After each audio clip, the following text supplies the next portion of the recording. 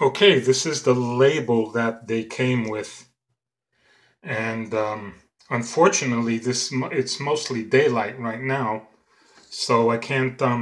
You don't get the real effect of how the bulb looks.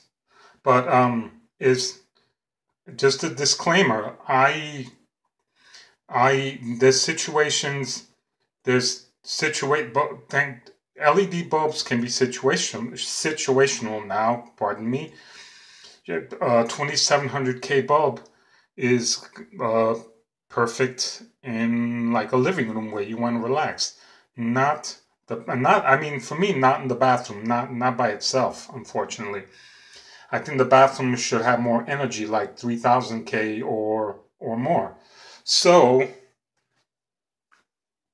I do have the bulbs up, as you can see, and there I think it's really an accomplishment to sell a bulb that's getting over 100 lumens a watt, 5 watts. But I have a 5000K bulb also too, because that's the only way I know to elevate that 2700K color in the bathroom. And I guess for most people, this bulb is great, and it is a great bulb. But for me, when they come up with a 5000K bulb, so I can blend out the yellowness of this one, then it'll be perfect, and then I'll really say we're there. We are there. Just to run it down, that's a 4000K bulb from G7.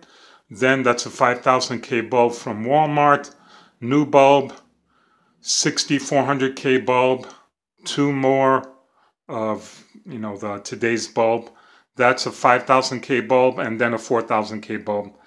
And that's the reason I have the color I have right now. Um, have I beaten you to death? I'm sorry. Anyway, signing out.